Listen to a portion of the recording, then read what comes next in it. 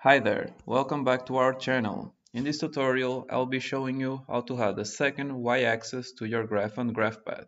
This can be very useful when you have data with two different scales that you want to compare on the same graph. So let's get started.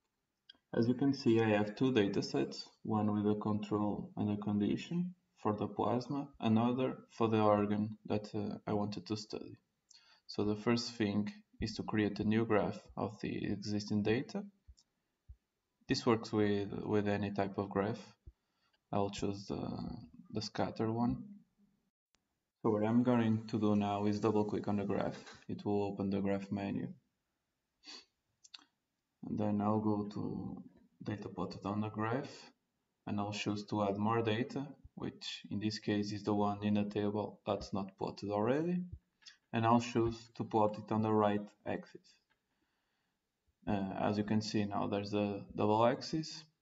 Now we can make this a little bit prettier by adding a little bit of space between the two data sets. You can do this also by double clicking on the graph. And then you go to the same menu on the data on the graph and you add space between the data sets. 150% should do it. There you go, you now have the space, and sometimes the x-axis gets a little bit congestionated, so you can also put the labels angled to make it easier to interpret it and make the graph prettier. And there you go. Please don't forget to leave a like and subscribe the channel. Thank you.